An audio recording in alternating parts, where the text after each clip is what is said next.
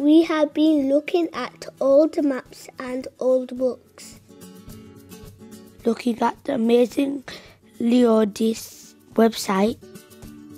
Visiting the fantastic Armley Mills Industrial Museum. Going on a trip to see the oldest buildings in Burley.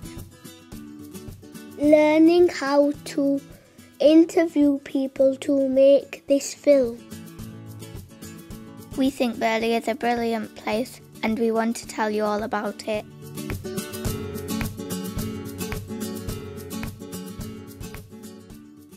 "200 years ago, Burley was a quiet little village outside Leeds, surrounded by fields and farms. There were no cars or buses. People walked or used horses and carts. Most families were poor and lived in small cottages, though there were some big mansions nearby where the rich people lived. The nearby river and canal made Burley the perfect place to build factories and textile mills. Burley Mills was built in 1799. Armley Mills was built in 1805 and became the biggest woolen mill in the world. The old village of Burley started to disappear. As the Industrial Revolution grew, more and more and more terraced houses were built for the factory workers and their families. Life in Victorian Burley could be tough. The factories were dirty and noisy and sometimes dangerous. Even little children worked in the textile mills. Houses had no bathrooms and the toilets were outside, shared by 2 or more families. Many people died of diseases such as polio, typhoid or cholera. But throughout the 19th century, gradually things changed. Rosebank Primary School was built in the 1870s. Burley's famous allotments were opened in 1892 so that local people could grow good food for their families.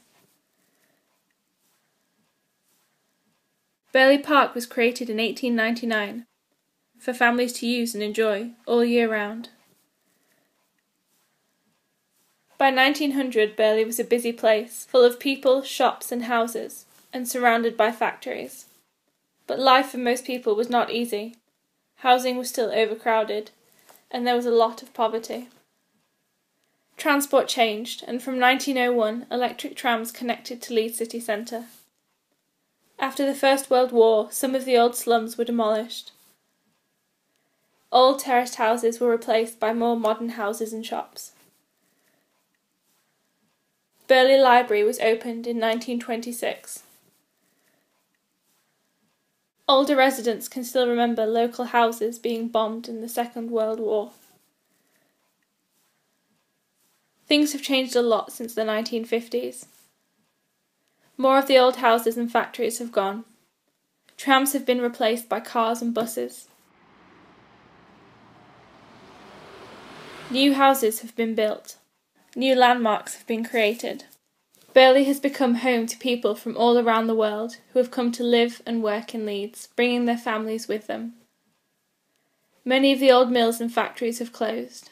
Old shops have gone, but new shops and restaurants have opened to meet the needs of new people. All this makes Burley an interesting and vibrant place to live.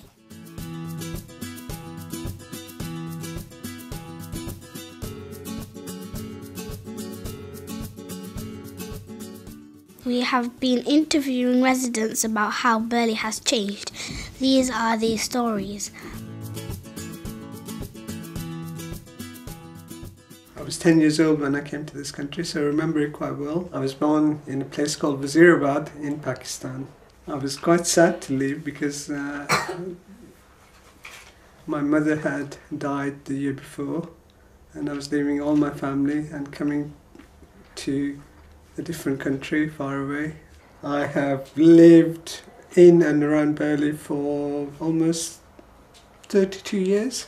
I came to live in Burley in 1981 when I bought a house in Burley, when I started my first proper job working at Leeds Infirmary at the hospital. Well, I was born in Kirkstall Road, excuse me, in a little cottage. And there was a mill, a woolen mill quite close by. I was 5 years old when we moved to Burley. I've lived in Burley on and off for about 35 years in different houses. I was born in the Caribbean island of Jamaica. It's a sunny island and palm trees and white sands and cool breeze. I lived in Burley for about 25 years. I was born in India. I'm living here in Burley around 2 years. I have lived here about 60 years. I have lived in Burley 22 years. The family, my family and I, we were all evacuated to Leeds from Surrey, and that is why we ended up here in Burley. After the war, you had to find a house of your own. So my mum and dad found this house in Woodsley Road. But we weren't there very long because it was more or less derelict, and my sister became ill with TB. I lived with my brother, two brothers. We lived in a through terrace house down Hyde Park Road. The kind of house we lived in at first was very, very basic. We had a toilet at the bottom of the garden and only 2 bedrooms, and there were 6 of us. So it was quite cramped. Cardigan Gardens, that's the street I used to live on. And it was a large tailoring firm then at the time. It's defunct now. When I had to give my address to people, they used to say that people away from Leeds, because I had friends, you know, in different parts of England, they used to remark on my address, oh, nice sounding it was. There was no bath. If you needed a bath, you had to go to the public baths. And there was no washing machine then. People had to do the washing by hand. I can remember the people taking their washing down to the swimming baths. You know where the swimming baths are on Kirksall Road? They used to put them, we didn't, we were very posh, we must have had a washing machine. They used to put them in a big bag, and it was called a bag wash, and all this washing was just washed in one go, and then they gave you this, they must have dried it a bit, and then gave you it back. And people used to go and get a hot bath there because they'd no baths in their houses, and they used to go down there to have a bath. It wasn't in with the washing. Where we lived in Spring Street West, and it was one up and one down. So you'd like a family of 4 in one bedroom. So you separated it with curtains. Then you did outside toilets, which was about 5, like a passageway with 5 on one side and 5 on another. And each neighbour took it in turns every weekend to clean the toilets. It was nice, it was very pleasant, everybody was nice to one another. It was very friendly and communal, you know, everybody knew each other and used to help each other quite a lot. I was here as a pupil in about 1945, 46. I recognise a couple of the classrooms where you go in the front door here and up the stairs. In between the classrooms, this part, I would think, used to be shelters.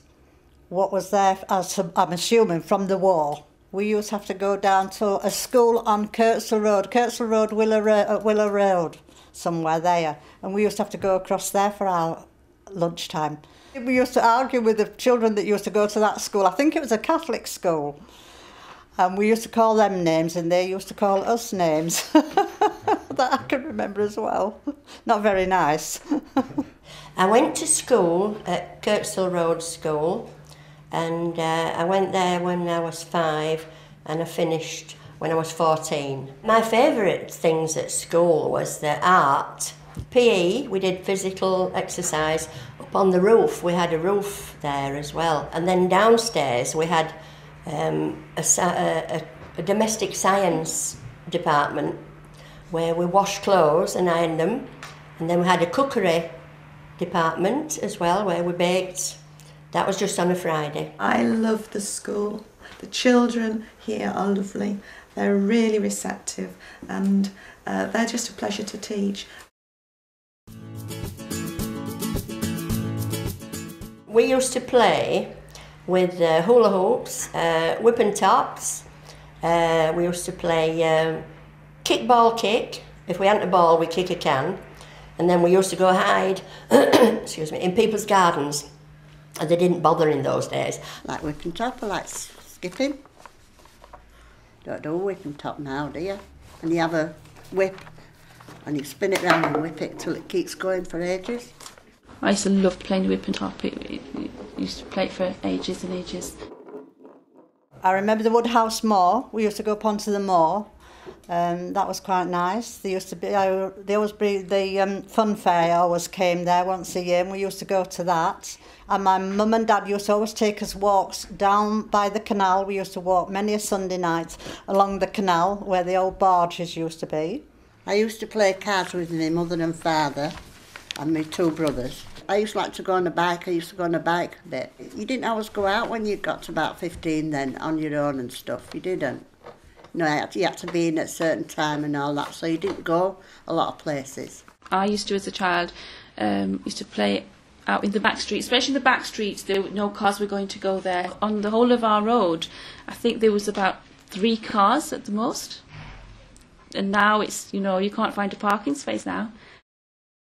We used to go to the Hyde Park pictures, and there used to be one on Burley Road. They used to call it Burley Buggoch.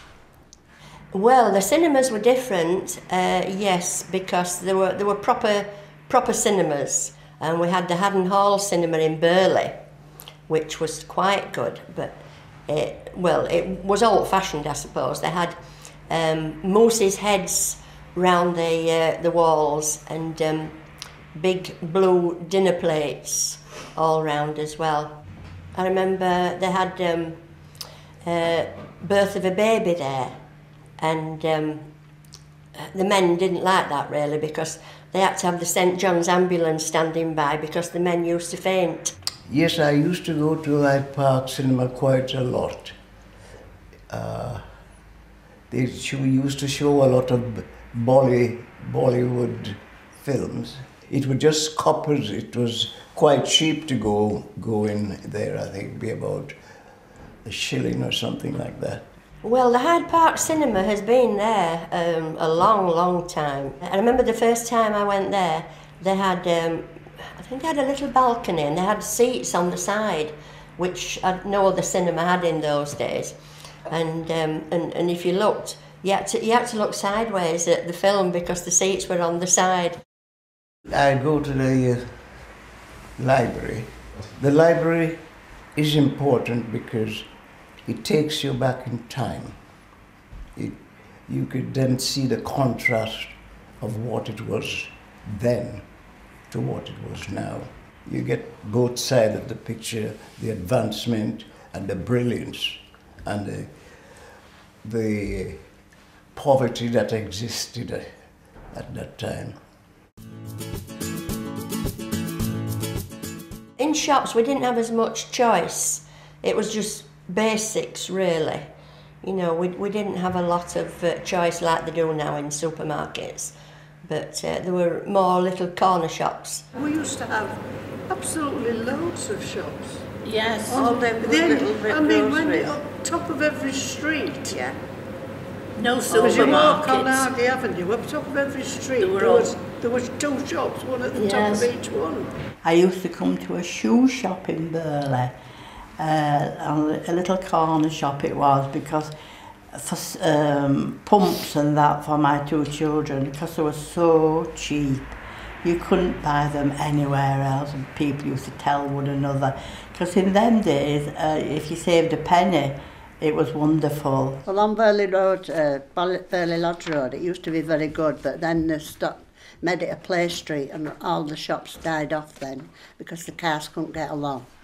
All the little back-to-back, little tiny corner shops have disappeared, and there's restaurants and cafes and everywhere just students and shops, really. Oh, we had, yes, the factories. We had a lot of factories. We had the Paul's Tannery on Kirksall Road as well, which really, really smelt on a hot summer's day. It was you know, where the tan leather. And we had associated dairies and the screw works. We had the screw works. I think that's still there. So, we had quite a lot of industry, you know, around that area. I worked at a printer's when I left school. It was good. We used to do papers, you know, pack papers up and magazines. The factory isn't there now where my mother worked. She used to make shoulder pads for clothes, but it's not there now. It was quite big though, because when that finished, it went to be a gym then, but it's not that now. Block of flats now. My mother worked in a mill, a woolen mill. She was a burler and a mender. She used to pick the little flaws out of the cloth as it came along, and that was her job. I worked at a printer's at Cardigan Road. But they've pulled it down now. There's a new block of flats there. Yeah. Do you remember? Right opposite Burley Park. Yes. And but I worked at Westford Clothing Factory from 15.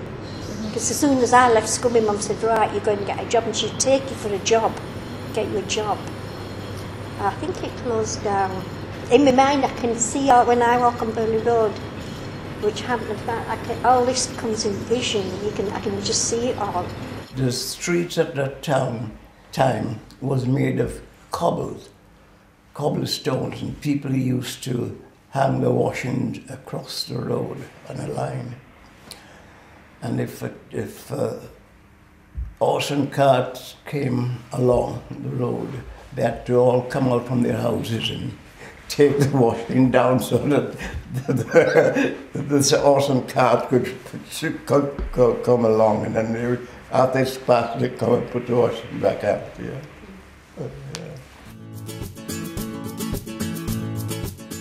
During the war, we had a little bombing incident, and my brother was home on leave from the Navy, and we heard this terrific crash, and my brother ran upstairs. He thought our house had been hit, but it was the house opposite, and they dropped an incendiary bomb, a fire bomb, and the daughter of the house shinned up a ladder and put the fire out all by herself. She was only young. So we escaped that night. I remember when the sirens used to start, my mum used to take us down in the cellar. I used to walk for my granny, used to creep up the side. I'm going up to my granny to bring my granny down. And there'd be shrapnel falling all around me. And I used to sidle up at the side of the walls at the streets till I got to my granny's house and bring her down to my mum's house to get down in the cellar. And the first time the air raid siren went off, we were all terribly excited. And we sat there sleepy, kept dozing off. We were laid down, Mum was sat on his chair. All of a sudden, they went, oh gosh, I'll never forget it. The house shook, and it was a heavy house. It wasn't like they build them today. It was really strong. And the vibration in the wall, everybody seemed to move. My mum says, good heavens, where's that? Anyway, we went to school on the Monday. The teacher said to me, Jean, you haven't got a pencil box, have you? A sliding lid, you know, the wooden type. So I said, I've never had a pencil box. She said, well, you can have this one. And then it suddenly, funny feeling in my tummy. And I'll never forget that day. I said, well, whose is it? She said, it's Noreen's. So I said, well, why doesn't Noreen want it? She said she was killed in the raid on Friday with her mum and dad. And fancy that, just like somebody hit me over the head. And, oh, I said, I had no idea that she got killed. 8 years old. And that was the first sign, first frightening bit of the war. I didn't go to a place of worship, not very often. I didn't go very often, sometimes on a Sunday, and sometimes I used to go to Sunday school. Oh, it was St Matthias Church on Burley Road. And I was christened there. My mother and father were married there, and I was christened there, and so were my brothers and sister. I don't think we went to church. Oh yes, we did now, I remember. There was a church almost next door to where we lived in Woodsley Road. I don't know whether it's still there. There was a big church and I can remember going there and I enjoyed that. I mean, I go, well, both of us go to St Matthias Church up the road here. And since we've been going there, which is over 2 years now, we've met such a lot of Burley people and they're so friendly. When I was little, we used to attend what is now Medina Mosque. There were only a few Asian families here at the time. There weren't many Asian families. I think in our street there was just our family, to be honest, and another family right at the end. So there weren't very many families over here, and we used to go there every evening to learn to read the Quran. So it was a house that the people in the community got together and bought it to be used as a place of worship. And then as more and more families came into the area, it just was too small to accommodate the number of worshippers. And now we have this fantastic 3-storey purpose-built mosque with the dome and minarets. The Grand Jamia Mosque on Woodsley Road was actually a church at one time, and I remember it well. When I first moved here, the area wasn't that different physically, though it was run down, but the population, the people who used to live here, they're quite different to the people who live here now. There were fewer Asian people here, there were lots of white people, and also quite a lot of people of West Indian origin. We've got a few new houses. They've built Leeds Federated Housing, which was not there before. They've built a lot of student accommodation, student flats, which were not here. It was all derelict buildings or shops that were closing. A lot of the people of West Indies origins have moved out. A lot of the white people have moved out, and obviously the people who moved into the area are more Asian and from both Indian and Pakistani background, but mostly from Kashmir. It's the community that makes Burley. It's made up of so many different nationalities and faiths, but everybody gets on. We don't have much racial tension in the area, and I think it's just a lovely community to work with. Have you heard anything wrong about the Burley people? No. They always, wherever you go, in a party or something going on at church, they always bring the Burley people into it, and it's quite nice, really. I haven't heard anything wrong at all. I think Burley is a fantastic place to live in. It may not be the poshest place with detached houses and people with fancy cars, but it is a wonderful place to live in. And as a child, I remember, you know, there were people of different colours living on the same street, and we all lived happily together, and we all played together as children. And even now, I mean, there's, if anything, the variety of cultures, faiths living in this community.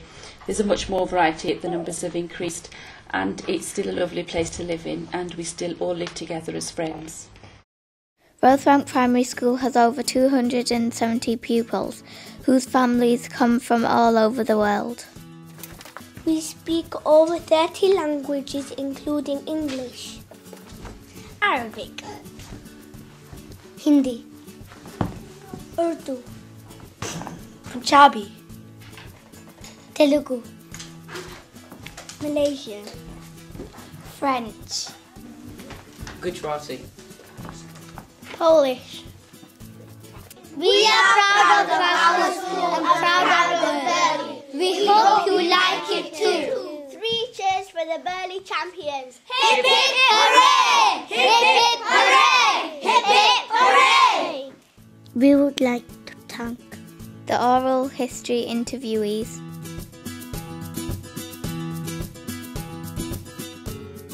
the project partners, the project team, the parents and volunteers of Rosebank Primary School. With special thanks to